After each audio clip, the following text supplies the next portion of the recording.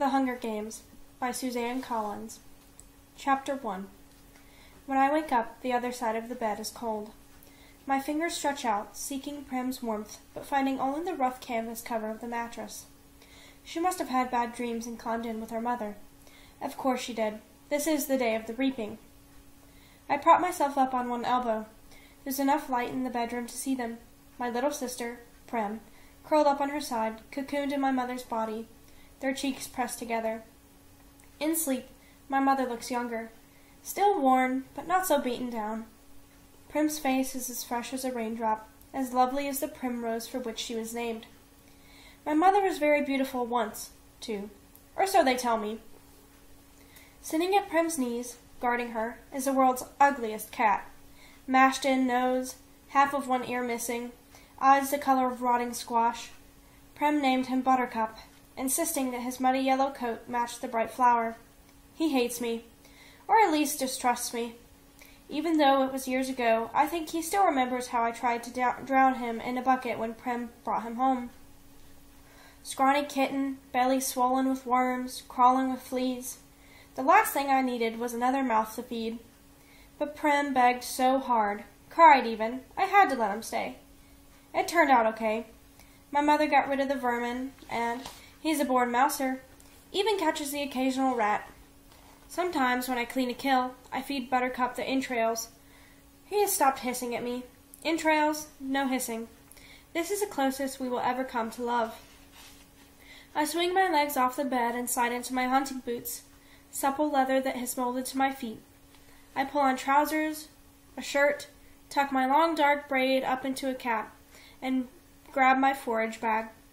On the table, under a wooden bowl to protect it from hungry rats and cats alike, sits a perfect little goat cheese wrapped in basil leaves.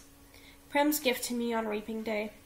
I put the cheese carefully in my pocket as I slip outside. Our part of District 12, nicknamed the Seam, is usually crawling with coal miners, heading out to the morning shift at this hour. Men and women with hunched shoulders, swollen knuckles, many who have long since stopped trying to scrub the coal dust out of their broken nails, the lines of their sunken faces. But today, the black cinder streets are empty. Shutters on the squat gray houses are closed. The reaping isn't until 2. May as well sleep in, if you can. Our house is almost at the edge of the seam. I only have to pass a few gates to reach the scruffy field called the meadow. Separating the meadow from the woods, in fact, enclosing all of District 12, is a high chain-link fence topped with barbed wire loops. In theory, it's supposed to be electrified 24 hours a day as a deterrent to the predators that live in the woods. Packs of wild dogs, lone cougars, bears, that used to threaten our streets. But since we're lucky, we get 2 or 3 hours of electricity in the evenings. It's usually safe to touch. Even so, I always take a moment to listen carefully for the hum that means the fence is live. Right now, it's silent as a stone. Concealed by a clump of bushes, I flatten out on my belly and slide under a 2-foot stretch that's been loose for years. There are several other weak spots in the fence, but this one is so close to home, I almost always enter the woods here. As soon as I'm in the trees, I retrieve a bow and sheath of arrows from a hollow log. Electrified or not, the fence has been successful at keeping the flesh eaters out of District 12. Inside the woods, they roam freely, and there are added concerns like venomous snakes, rabid animals, and no real paths to follow. But there's always food if you know how to find it. My father knew, and he taught me some before he was blown to bits in a mine explosion. There was nothing even to bury. I was 11 then. 5 years later, I still wake up screaming for him to run. Even though trespassing in the woods is illegal and poaching carries the severest of penalties, more people would risk it if they had weapons. But most are not bold enough to venture out with just a knife. My bow is a rarity, crafted by my father along with a few others that I keep well hidden in the woods, carefully wrapped in waterproof covers. My father could have made good money selling them, but if the officials found out, he would have been publicly executed for inciting a rebellion. Most of the peacekeepers turn a blind eye to the few of us who hunt because they're as hungry for fresh meat as anybody is. In fact, they're among our best customers. But the idea that someone might be arming the seam would never have been allowed. In the fall, a few brave souls sneak into the woods to harvest apples, but always in the side of the meadow, always close enough to run back to the safety of District 12 if trouble arises. District 12, where you can starve to death in safety, I mutter. Then I glance quickly over my shoulder. Even here, even in the middle of nowhere, you worry someone might hear you.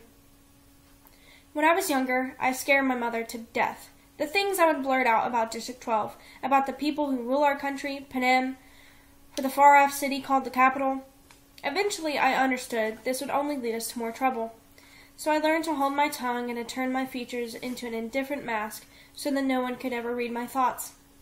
Do my work quietly in school, make only polite small talk in the public market, discuss little more than trades in the hob, which is the black market, where I make most of my money.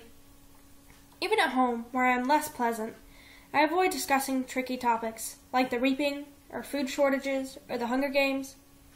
Prim might begin to repeat my words, and then where would we be? In the woods waits the only person with whom I can be myself, Gale. I can feel the muscles in my face relaxing, my pace quickening as I climb the hills to our place, a rock ledge overlooking a valley. A thicket of berry bushes protects it from unwanted eyes. The sight of him, waiting there, brings on a smile. Gale says I never smile except in the woods. "Hey, Catnip," says Gale. My real name is Katniss, but when I first told him, I had barely whispered it. So he thought I'd said catnip.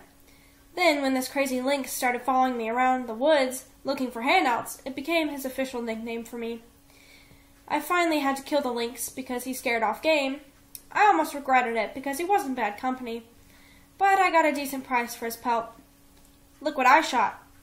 Gale holds up a loaf of bread with an arrow stuck in it, and I laugh. It's real bakery bread, not the flat, dense loaves we make from our grain rations. I take it in my hands, pull out the arrow, and hold the puncture in the crust up to my nose, inhaling the fragrance that makes my mouth flood with saliva.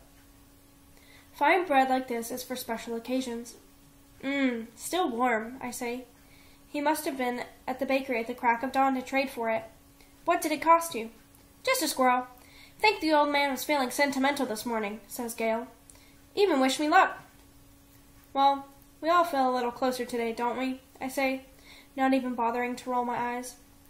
Prim left us the cheese. I pull it out. His expression brightens at the treat. Thank you, Prim. We'll have a real feast. Suddenly he falls into a capital accent as he mimics Effie Trinket, the maniacally upbeat woman who arrives once a year to read out the names at the reaping. I almost forgot. Happy Hunger Games! He plucks a few blackberries from the bushes around us. And may the odds! He tosses a berry in the high arc towards me. I catch it in my mouth and break the delicate skin with my teeth. The sweet tartness explodes across my tongue. Be ever in your favor, I finish with equal verve. We have to joke about it because the alternative is to be scared out of your wits. Besides, the capital accent is so affected, almost anything sounds funny in it. I watch as Gale pulls out his knife and slices the bread. He could be my brother. Straight black hair, olive skin, we even have the same gray eyes. But we're not related, at least not closely. Most of the families who work the mines resemble one another this way. That's why my mother and Prim, with their light hair and blue eyes, always look out of place. They are. My mother's parents were part of the small merchant class that caters to officials, peacekeepers, and the occasional seam customer. They ran an apothecary shop in the nicer part of District 12.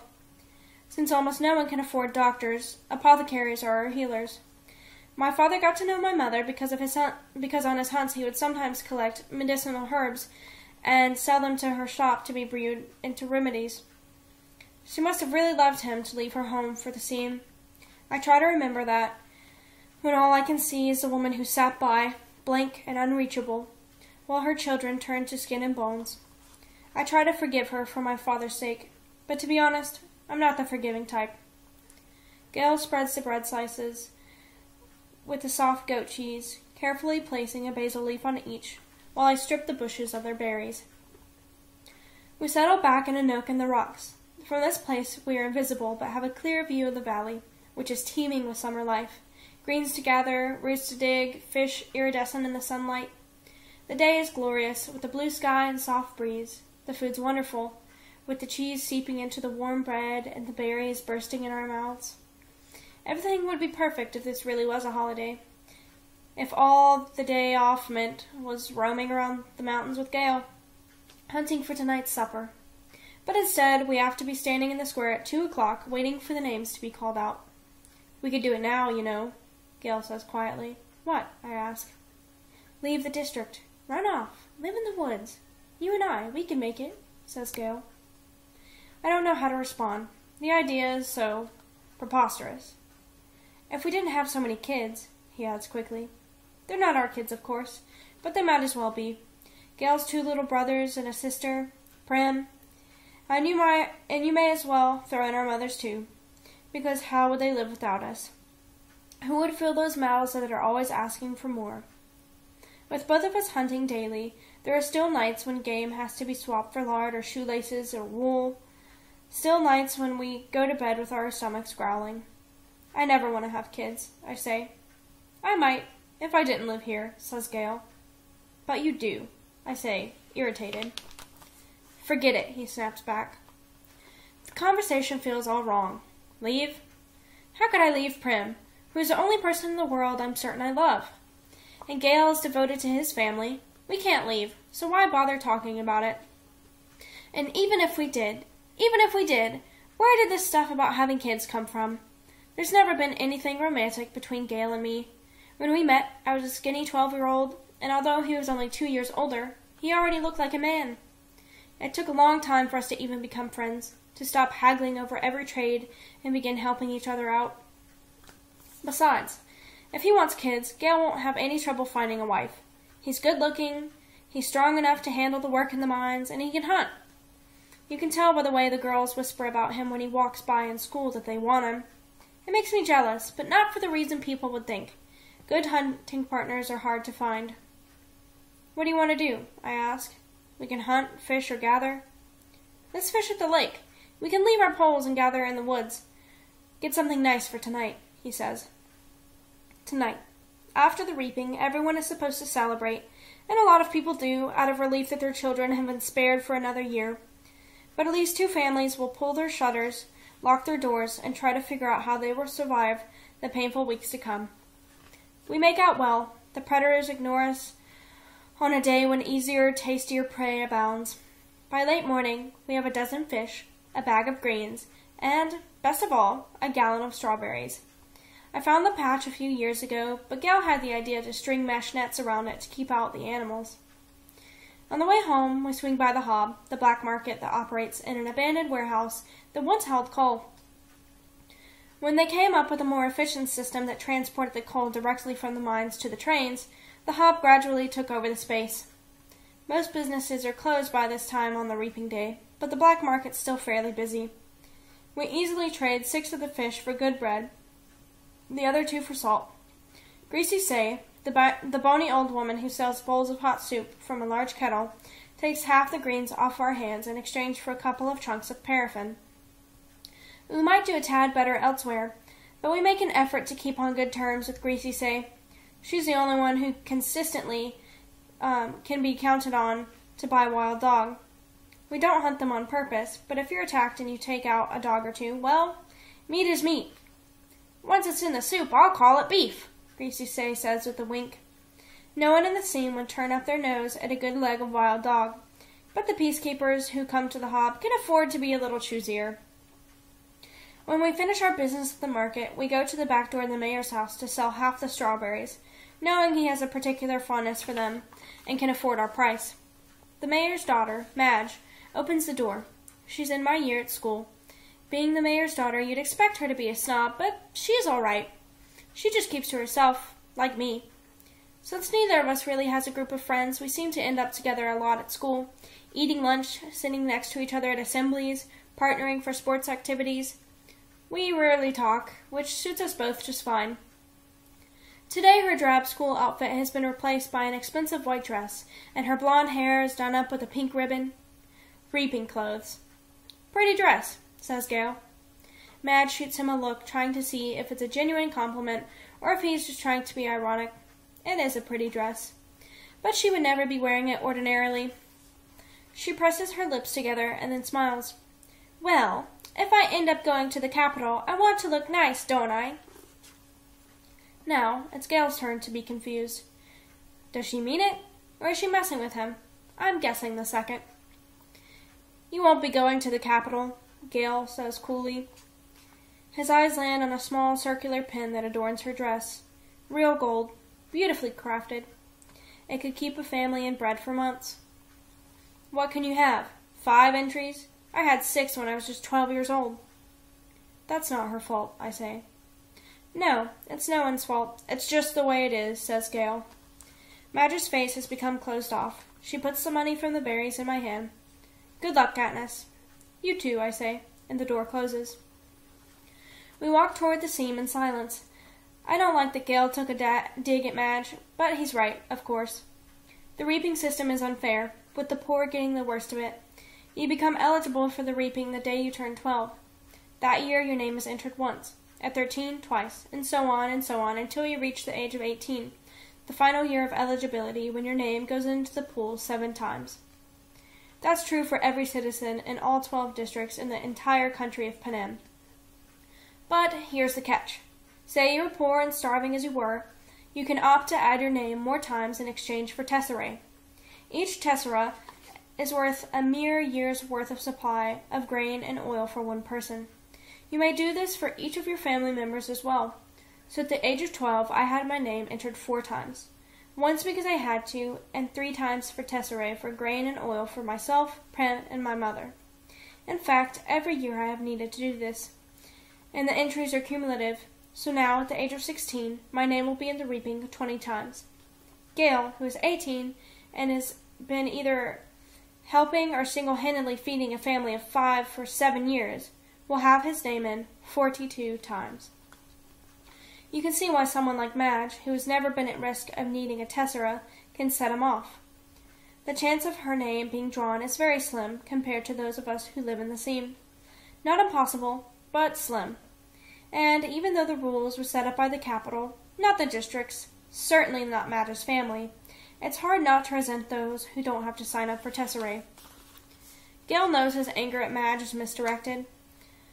On other days, deep in the woods, I've listened to him rant about how the tesserae are just another tool to cause misery in our district, a way to plant hatred between the starving workers of the seam and those who can generally count on supper, and thereby ensure they will never trust one another. It's to the capital's advantage to have us divided among ourselves, he might say, if there were no ears to hear but mine. If it wasn't reaping day, if a girl with a gold pen and no tesserae had not made what I'm sure she thought was a harmless comment. As we walk, I glance over at Gail's face, still smoldering underneath his stony expression. His rages seem pointless, to me though, although I never say so. It's not that I don't agree with him. I do. But what good is yelling about the capital in the middle of the woods? It doesn't change anything. It doesn't make things fair. It doesn't fill our stomachs. In fact, it scares off the nearby game. I let him yell, though, because he does it, better he does it in the woods than in the district. Gail and I divide our spoils, leaving 2 fish, a couple of loaves of good bread, greens, a quart of strawberries, salt, paraffin, and a bit of money for each. See you in the square, I say. Wear something pretty, he says flatly. At home, I find my mother and sister are ready to go. My mother wears a fine dress from her apothecary days. Prem is in my first reaping outfit, a skirt and a ruffled blouse. It's a bit big on her, but my mother has made it stay with pins. Even so, she's having trouble keeping the blouse tucked in at the back. A tub of warm water waits for me. I scrub off the dirt and sweat from the woods and even wash my hair. To my surprise, my mother has laid out one of her own lovely dresses for me, a soft blue thing with matching shoes. Are you sure? I ask. I'm trying to get past rejecting offers of help from her. For a while, I was so angry. I wouldn't allow her to do anything for me. And this is something special. Her clothes from her past are very precious to her. Of course. Let's put your hair up, too, she says. I let her towel dry it and braid it up on my head. I can hardly recognize myself in the cracked mirror that leans against the wall. You look beautiful, says Prem in a hushed voice. And nothing like myself, I say. I hug her, because I know these next few hours will be terrible for her. Her first reaping. She's about as safe as you can get, since she's only entered once. I wouldn't let her take out any tesserae, but she's worried about me, that the unthinkable might happen. I protect Prim in every way I can, but I'm powerless against the reaping. The anguish I always feel when she's in pain wells up in my chest and threatens to register on my face. I notice her blouse is pulled out of her skirt in the back again, and force myself to stay calm. "Tuck your tail in, little duck," I say, smoothing the blouse back in place. Prim giggles and gives me a small quack. "Quack yourself," I say, with a light laugh. The kind that only Prim can draw out of me. "Come on, let's eat," I say, and plant a quick kiss on the top of her head. The fish and greens are already cooking in a stew, but that will be for supper. We decide to save some of the strawberries and bakery bread for this evening's meal, to make it special, we say. Instead, we drink milk from Prim's goat, Lady, and eat the rough bread made from the tesserae grain, although no one has much appetite anyway. At 1 o'clock we head for the square. Attendance is mandatory unless you are on death's door. This evening, officials will come around and check to see if this is the case. If not, you'll be imprisoned. It's too bad, really, that they hold the reaping in the square, one of the few places in District 12 that can be pleasant. The square is surrounded by the shops, and on public market days, especially if there's good weather, it has a holiday feel to it. But today, despite the bright banners hanging on the buildings, there's an air of grimness. And the camera crews, perched like buzzards on rooftops, only add to the effect. People file in silently and sign in. The reaping is a good opportunity for the Capitol to keep tabs on the population as well. 12 through 18-year-olds are herded into red areas marked off by ages, the oldest in the front, the young ones, like Prim, toward the back. Family members line up around the perimeter, holding tightly to one another's hands. But there are others, too, who have no one they love at stake, or who no longer care, who slip among the crowd, taking bets on the 2 kids whose names will be drawn.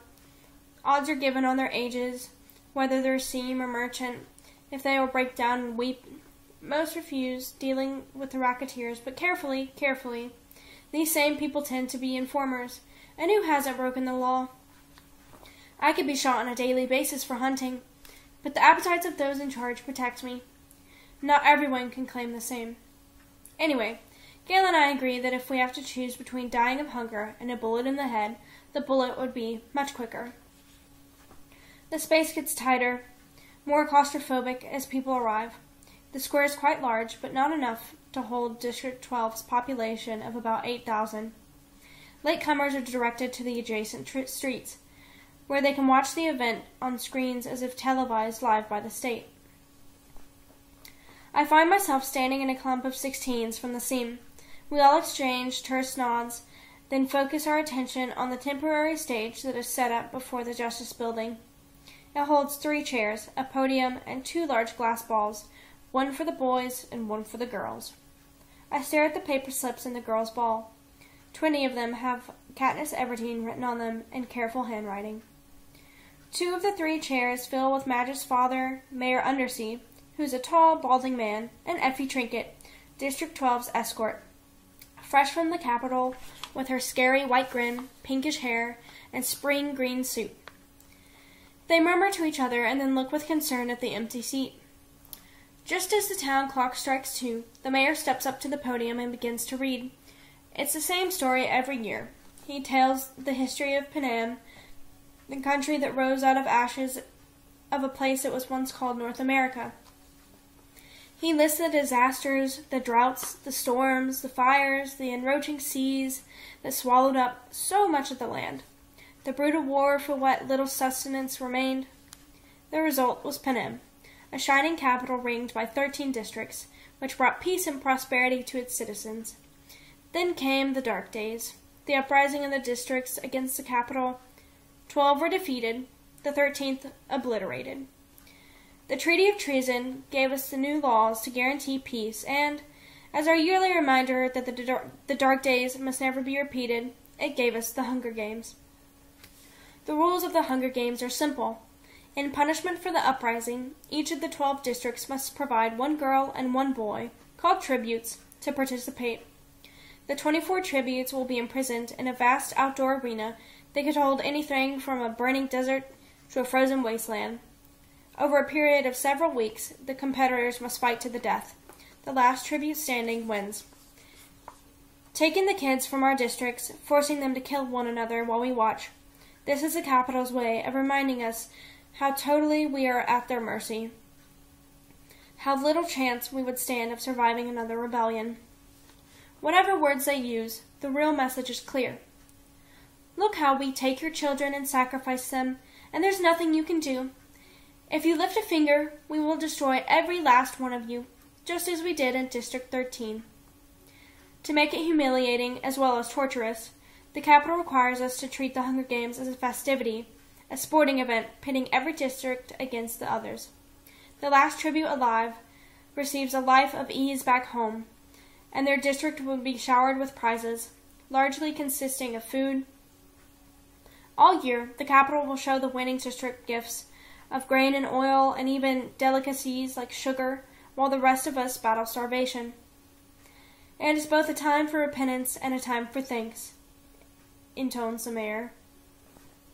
Then he reads a list of past District 12 victors.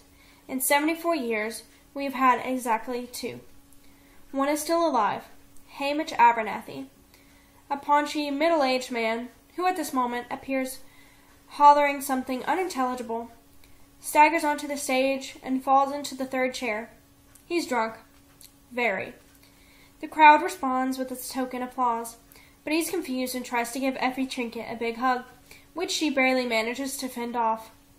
The mayor looks distressed. Since all of this is being televised, right now District 12 is the laughingstock of Panem, and he knows it. He quickly tries to pull the attention back to the reaping by introducing Effie Trinket. Bright and bubbly as ever, Effie Trinket trots to the podium and gives her signature, "Happy Hunger Games, and may the odds be ever in your favor." Her pink hair must be a wig because her curls have shifted slightly off-center since her encounter with Hamish.